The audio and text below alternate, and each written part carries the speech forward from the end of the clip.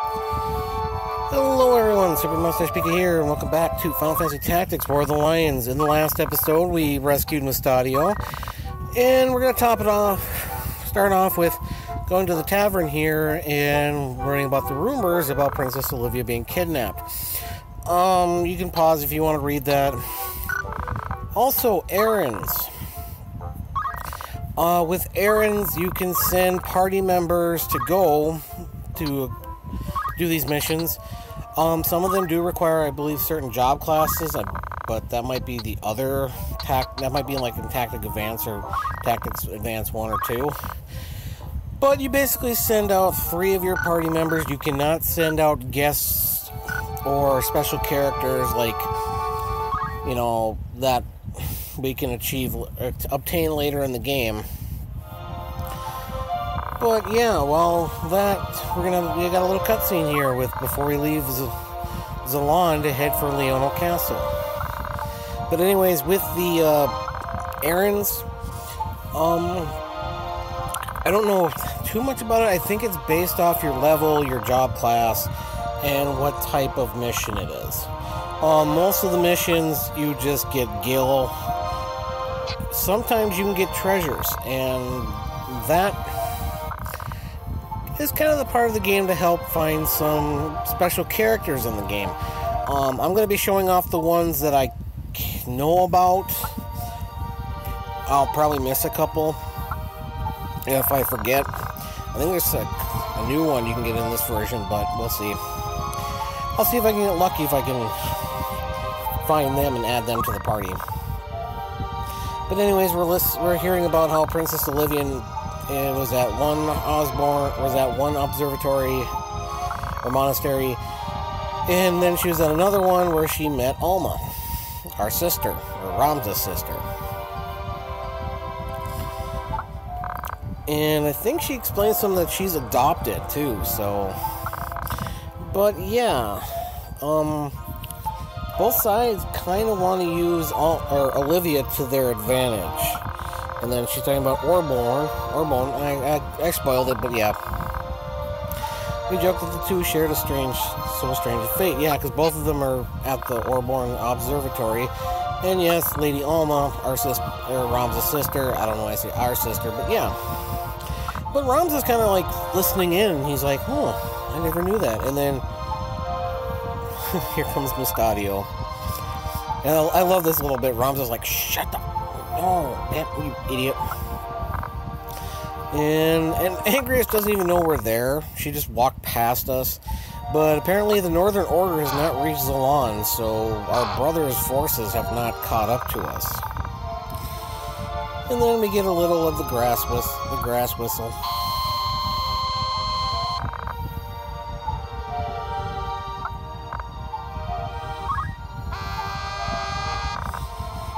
She sure can blow. No, no, forget that. Don't take that out of context. I was just joking.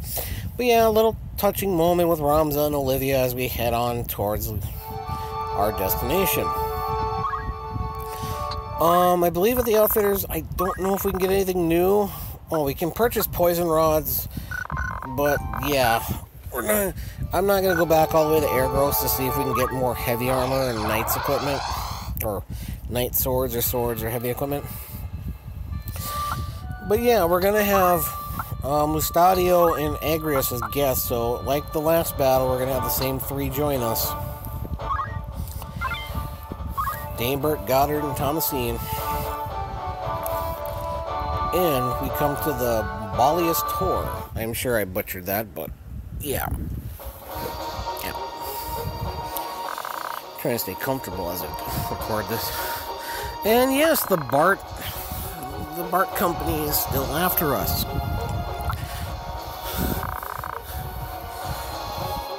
And basically they're like, we want Mustadio. I was like, nope, he's with us. When you see Ludovic, and remind him that those who live by deceit are first to die by it. We'll have the boy by force then. But yeah, we just have some cell swords, 2 archers, a knight, 2 knights, I believe. 2 archers, 2 knights, and 2 summoners. Mustadio, I did keep the pistol on him, so yeah. I didn't go over Mustadio's abilities, but as a arms, or with his ability as a machinist, he has the capability of aim lock, or with Mustadio's ability, I can't remember it offhand. I just saw it. This guy's got an ice bow, white staff. I'll talk about it in a minute. I'm just seeing what these guys have for gear. Wizard's robe. I might want to steal that. I don't know why I didn't steal it and steal one from the Black Mage in the last episode. But Mustadio's abilities with a pistol or rifle or gun or whatever you want to call it is that he can do three abilities or three attacks with a chance of a different status ailment. He can either aim for someone's arm, which will make them unable to attack. He can do a leg, I think it's an arm aim, and he can take out, that makes someone disabled so they cannot attack. All they can do is move. He has leg aim, which basically if it connects and if it works, it makes a person, it immobilizes the target for a few rounds. So the opposite of arm aim, which basically the person would be able to attack, but they won't be able to move. And then he's got seal aim, I believe, and I think that's more with the other status ailments. Like he can, I don't know which ones or if it's a random one, but I think it's like petrify. I don't know, I have to look at it. It might be petrify. But yeah, I want to keep this party spread out enough, but not too close together, because the summoners, I think, have one or two spells that can do damage. And I remember as a kid when doing this battle, yeah, the summons just whoop my ass. Please don't rend armor. Ugh, I'm tired of that. That's the one complaint I'm going to actually say with this game playthrough, is I forgot how much the AI with Knights is. Oh, you have this really good armor. Guess what? I'm going to break it. And it's like, no, don't break my gear. And there goes my javelin. What a dick. If I had to say anything about one thing right now about my play with this current playthrough, is too much rending. Hell, I never even used it that much when I had a knight in my party. I never would rend equipment. I mean, in this playthrough I did. Back when we were fighting the Luda. Back then, because that was gear that I didn't need, and she was a pain to kill with those levels and that equipment, so breaking it made it a little easier. But I feel like Chapter 2 and later, it's kind of pointless to want to break stuff. I mean, most of the equipment that you can get from from bosses, or more, not just generic characters, you can get some pretty good stuff. There's some enemies in this game where the item drops are 1. Like, that's the only way you can obtain them, is by stealing them from that character. You can't get them anywhere else. Really? 90% to the back of the head, and she blocked it. Oh, this game is kind of frustrating me right now. But right now, okay, he's in range. I'm going to steal that wizard robe. Why? It doesn't hurt to have extra armor. I did do some grinding in between episodes. And look at that, 37%. Boom, wizard robe, got it. This summoner can bite the dust. But in Chapter 2, when you have random encounters, not only do you come across random monsters like bombs, grenades, black goblins, regular goblins, skeletons. You can come across some humanoid characters, and they actually have equipment, and some of the equipment is not available right off the bat.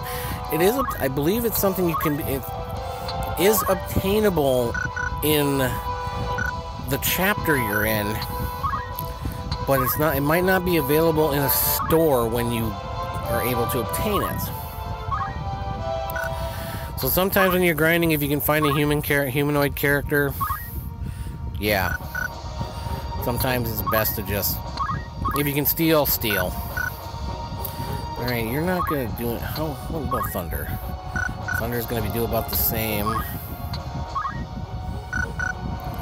Come on. Screw it. Just heal. If I'm not careful, these summers can knock us out pretty quick if we're bunched up together. Like, these three are pretty close together. I think they might be in range of being attacked, hit with a Shiva summon. I'm gonna say Shiva. Yep. Alright, Nagrius, you're just gonna kind of hang back and... Oh no, she's gonna use... She actually got in range to use Judgment Blade. Good. Don't use her... Like I said, I kept the sword on her, but other than that, I really don't use her. Really? This knight has aim?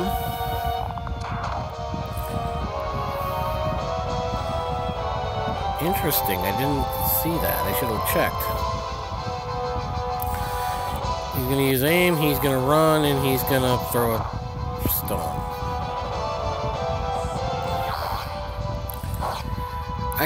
Like I said, that's the one complaint I have right now with this current playthrough is that the enemy AI uses Rend too much, and knights, if the knights don't have a different ability, they're using flippin' stone. They're throwing rocks at us.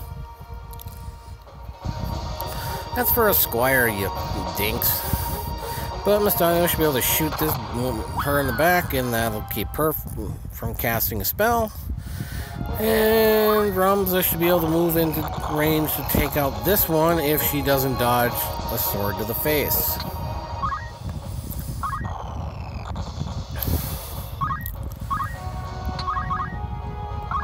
We'll kill her. Yeah. An attack from above, one or two spaces, or a space above to the back of the head is 90% blocked.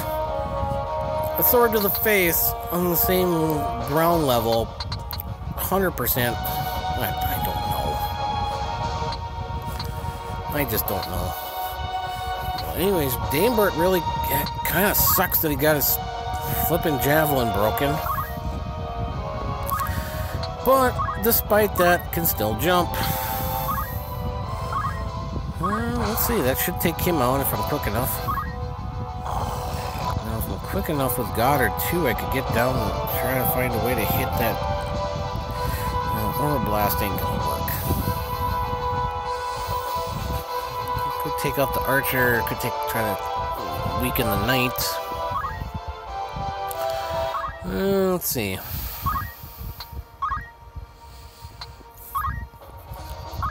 Or I'll just, yeah, I'll do that works too. That's a corner heal. Now, what should I do with Thomasine? Should I cast Black Magic?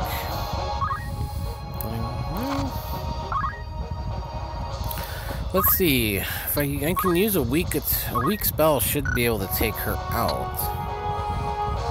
Yeah, Constance. She'll get off her Shiva spell, but I don't think she's gonna live much longer than that. If you're, yeah, let's get rid of that knight. Hopefully that'll help. Glacial Shards. Who's that gonna hit? Just Goddard.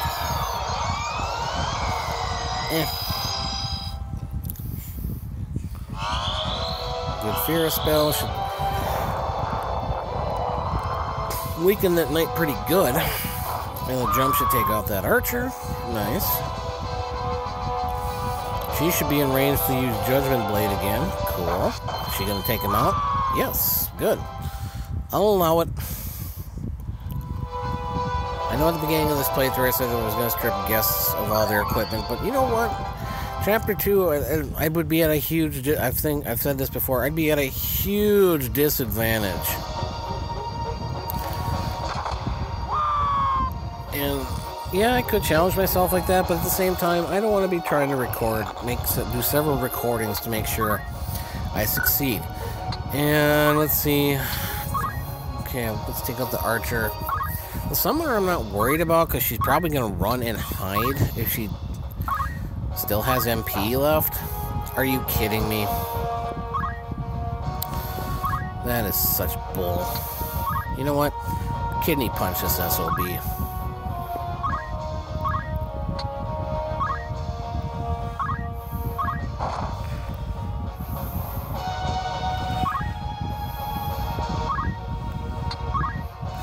And I'll have Goddard take... He should be able to take out the summoner. So I'm not talking so much. It's flipping. It's just a really warm day today and just trying to stay cool and... Yeah. Thomasine, wow, I didn't realize she had that much of a jump. But anyways. Who needs healing? Might as well heal those two. But yep, might as well heal them up. Get some more job points. Before I changed, in the last episode I talked about what the main group's going to be for their dual classes. Well, Thomasine, I want to master Black Mage. It's taking a while because this... It's not really the, oh, she got knocked out. Whatever. It's not really the, levels, it's the job points required for some of the most powerful spells in the game as a Black Mage. Like the tier 4 fire, ice, and thunder magic is, I think it's like 900 job points. Why do they pursue you? Pray understand, I cannot tell you, not yet. So even though these guys are still chasing Mustadio, he's not going to tell us why. But anyways, the battle is won. Hooray. And we get about 7,400 gil. Do we get any bonus trophies? 1,000 gil, holy water. Holy water cures you from when you're a vampire or undead. We won't be dealing with that for a while. Anyways, back at Airgrowth Castle at the Solar. Yeah, Dysadarg and Gafgarian. We cannot have her free, catch her, crush her, and make her silent her son, Lady Agrias, and the others as well. And Ramza, as he pours a bottle of wine. He soils her name, dogs my every move. But the boy is too stubborn. He does not know the way of the Force. That's a possibility. Too much like his dad. Hopefully no one hurt. Anyways. And yeah, father coddled the boy too much. There's naught can be done. Sips. The blood curdles. Interesting. If the Cardinal moves to defend the Mockingbird, what then? Duke Clark himself could not reach them in umbrage of the Church's ring. So we're finding out that these guys, that Dysadarg is, yeah, like basically as Gafgarian said, ever 3 steps ahead.